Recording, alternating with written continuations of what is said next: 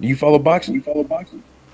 A little bit. Like I said, I stay in the gym so much I don't really have time to watch a lot of TV. But I got a few of them boys I like. I recently I like to watch all the fights after they kind of, I watch all the replays and watch the fights again. I like what Tank Davis been doing. I like the whole Mayweather's ideology and squad and the brain of it. Boy, that boy is a super duper genius.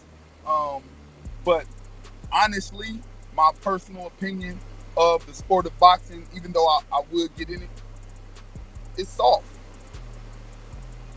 That's my personal opinion. It's soft. It's too many rules. It's too sweet. You got two men stand in front of each other for 12 rounds. At the end of the fight, they look like they put on lip gloss. Everybody's prettier than when the fight started. I don't believe that's a fight. Anytime that happens, that was never a fight. You're talking about some movie, karate, stuntman type shit. AEW is better than that. At least you're gonna see some blood. So you know what I mean? I don't get too involved in it. What Tank did to Rollie though?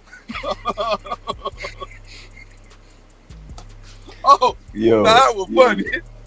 I watched that. I watched the big ones. I watched them, but I don't watch it all. Matter of fact, since you brought up Rollie, right? So I think the thing that sold that fight was what Tank usually does to everybody, knocking everybody out. But another thing was Rollie really promoting himself, you know what I'm saying, and really selling the fight to the fans. You think guys? Oh, go ahead. No, I was about to say, you think more guys need to learn how to promote themselves and market themselves to the casuals more than crossover?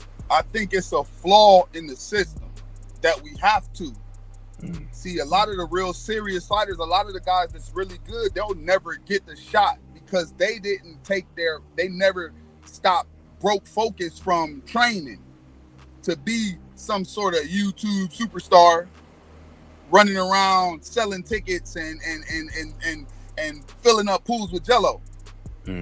So it don't matter how good they are, they may never get the chance to be seen. And then you got some guys that are pure trash, but since they got this big personality or a big following, then they'll get on there and they'll get the shot to shine. So it's partially the promoter's fault, it's partially the fans' fault, it's partially necessary, but there was a time when it was the promoter's responsibility to promote. That's why they call promoters. But now it's the fighter's responsibility to promote and be the best damn fighter in the world and risk your life and sell tickets and be a superstar on the internet for unrelated shit like headbutting goats. You gotta do all kind of weird shit. Well, what's the point of even having a promoter? That's just the way it go, man. You just got to keep up with the times. You got to be relevant, and so sometimes you got to do what you got to do. I don't think it's fair to the fighters, but it is what it is. If you remember, even with like Don King and them, a lot of them guys weren't promoting. Don King was the man. He made sure you saw him. He made sure you heard him. Some of them dudes couldn't even talk, couldn't even string together a sentence.